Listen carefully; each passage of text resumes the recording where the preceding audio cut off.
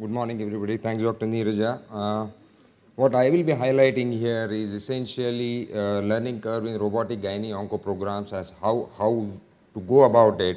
And what I'll be highlighting a little bit, because I am somebody who has moved on from an open surgeon to become a robotic surgeon. So I think I'll put down my experience as to what helped me and what can actually help you in case if you are moving from open to robotic. Because I think the learning curve, in my view, is totally different if you are moving from open to robotic as against you are moving from doing a advanced laparoscopic surgery to robotic surgery.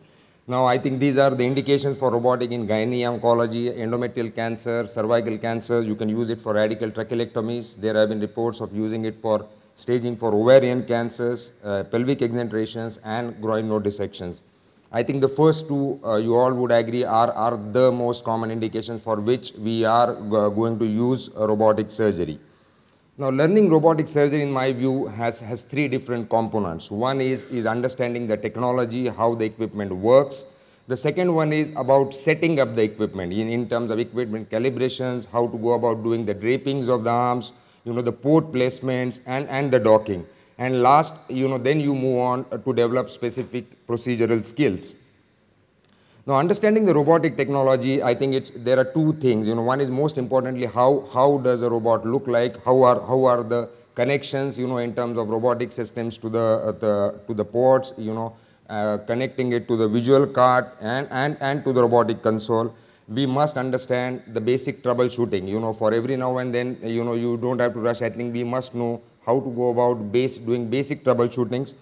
And most importantly, to understand the limitations of the technology. I think, many a times, as a surgeon, the limitations of the technology are essentially taken as limitations of your skills. And I think we should be able to differentiate between what you can do with the robot and what you cannot do with the robot.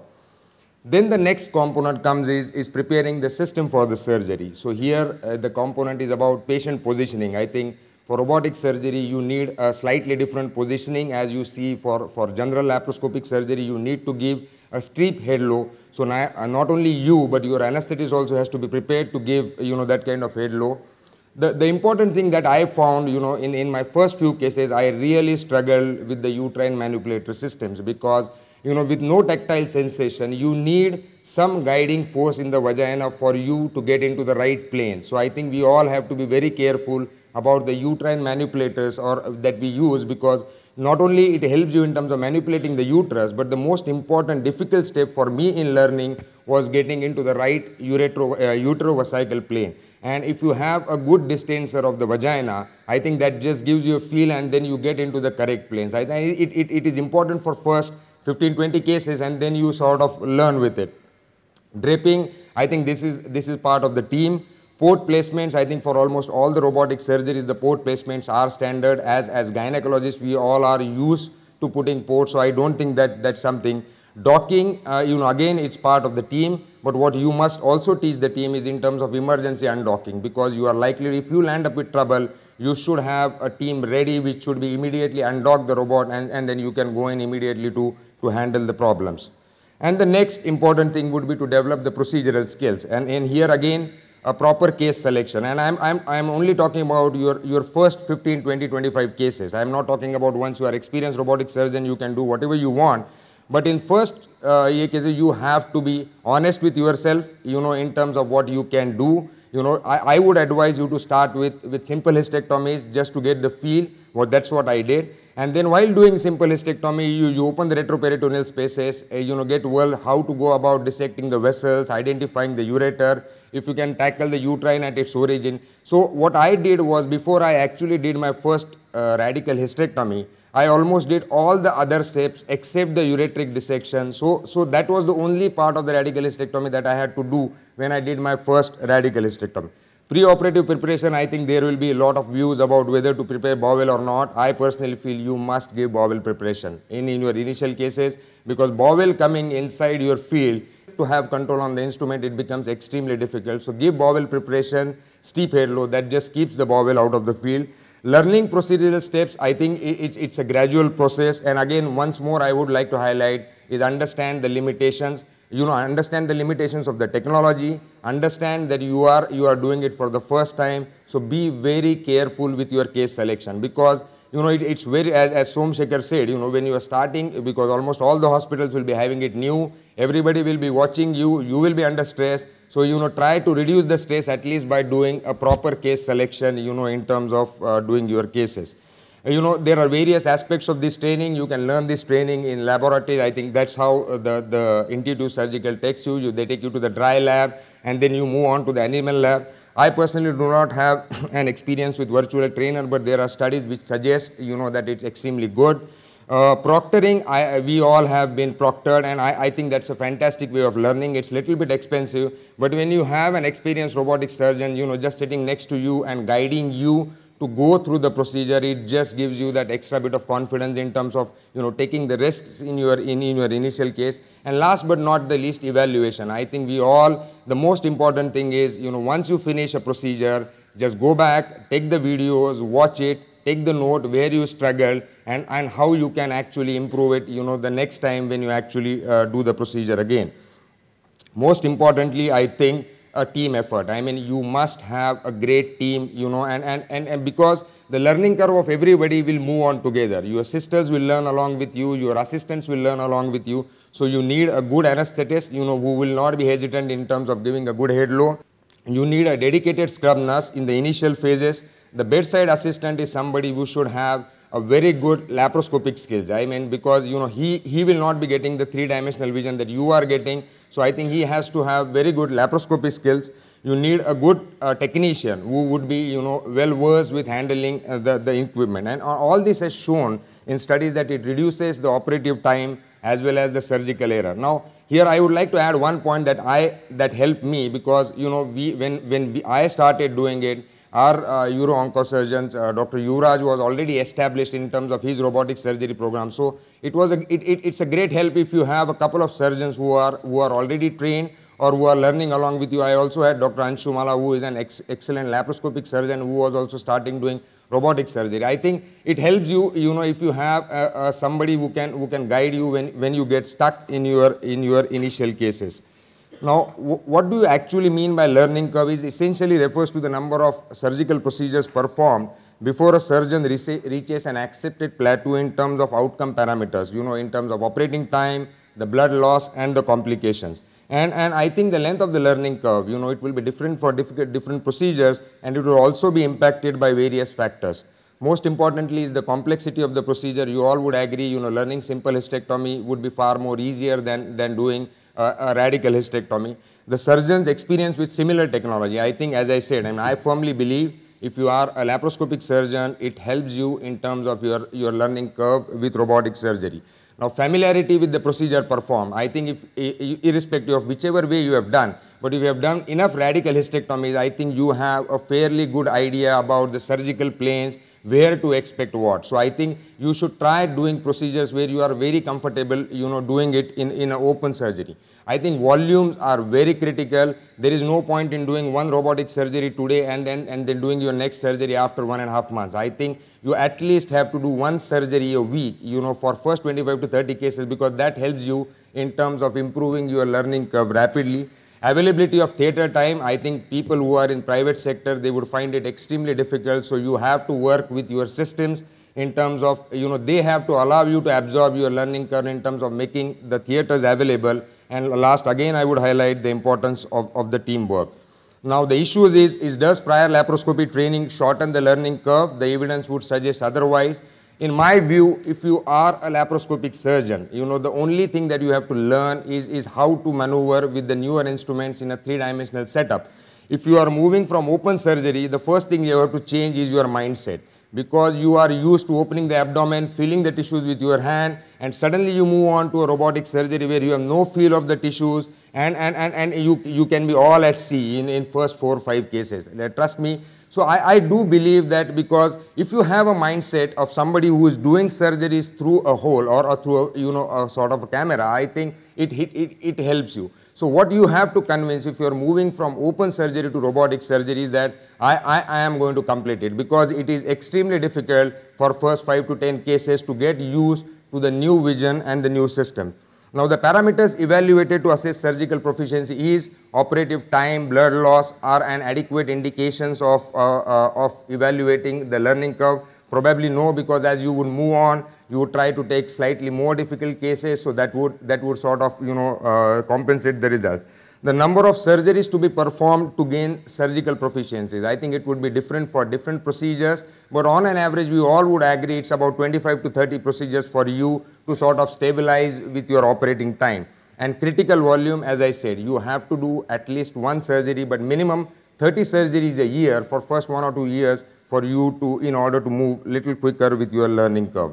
Now, there are two procedures, as I said, most commonly done: the endometrial cancer staging and the radical hysterectomy.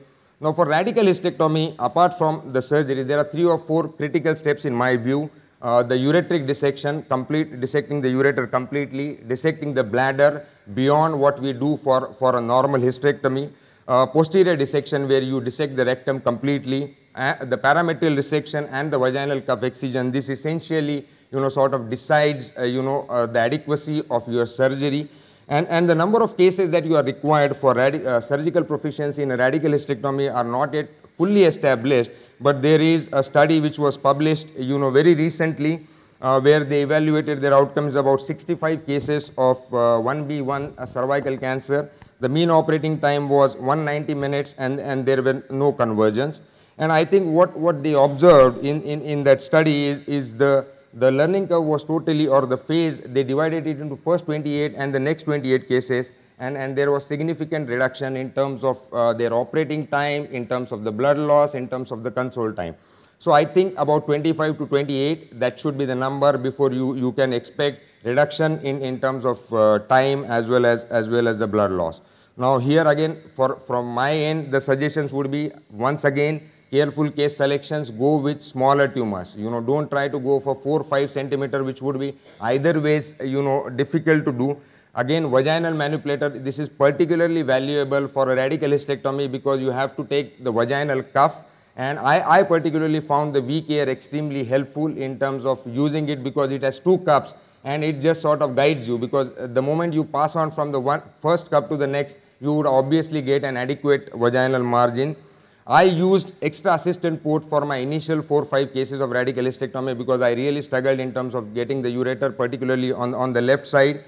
Use harmonic for ureteric dissection because, as I said, however safe the monopolar or the bipolar cautery is, when you are learning, there may not be adequate control that you have achieved on the tip of the instrument. So it's always better to use harmonic scalpel for your initial cases. If you are using cauteries, don't go for long, use only short burst of cauteries and keep the field dry. I think the most difficult and most of the times ureteric injuries happen when you try to dissect the ureter in a bloody field. Okay, so I think there is no harm in taking a couple of gauze pieces, keep the field dry, identify what you are doing with. The instrument articulation allows you to do a great dissection. It's just being patient, during that phase. And as I said, 25 to 30 cases would be good enough, to achieve surgical proficiency for radical hysterectomy.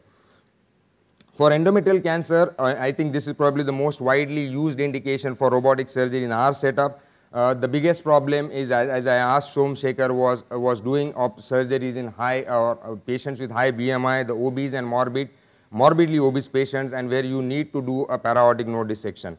I found it extremely difficult to go up to above the IMA with the single docking system, because eventually, as I said, the bowels would come in and then you would be extremely scared. So we tried a couple of cases with double docking, where you dock the robot, swift it completely and dock it from the head end, and then the assistant stands between the legs and lifts the bowel with the instruments. I found it easier. Obviously, I haven't done enough to be saying that that's the way to go forward, but I think you have to find out what essentially works out for you. But I feel that's a good option in case if you are struggling with a single docking system.